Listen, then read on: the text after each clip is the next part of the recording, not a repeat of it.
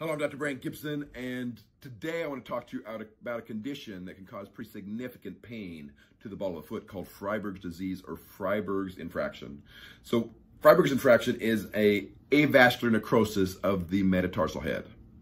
In other words, it's trauma to an area just below the metatarsal head area, usually where the growth plate would be. And because of this multiple small fractures, you interfere with the blood flow to that head of the second metatarsal typically, but also could be third, fourth, or fifth metatarsal.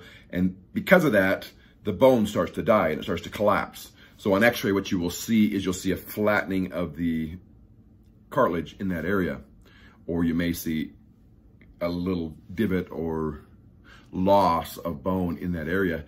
And it can be pretty devastating as far as discomfort and pain.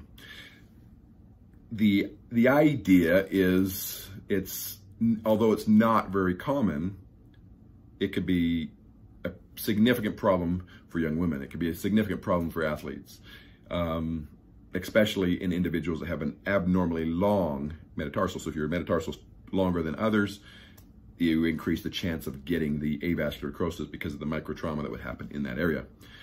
So because of it, you're losing bone, you're getting pain, and it could be pretty devastating.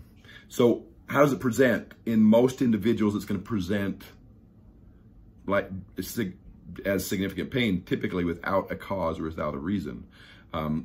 Approximately 80% of all those diagnosed will be women. So it's significantly higher in women. How's it treated? Most of the time, it's treated with limiting activities. That's assuming that you treat it early on.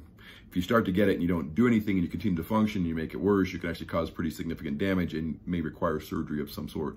But a lot of times you can actually limit activities, whether it's putting you on crutches or in a boot or something that actually takes the pressure off that area and allows it to recover.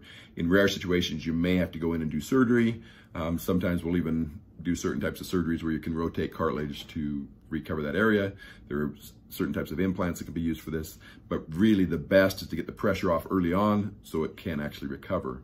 Now, that being said, there is a newer procedure that can be done for this as well, where you can actually inject a scaffolding underneath the metatarsal head area, in that area, to support it so it can actually heal.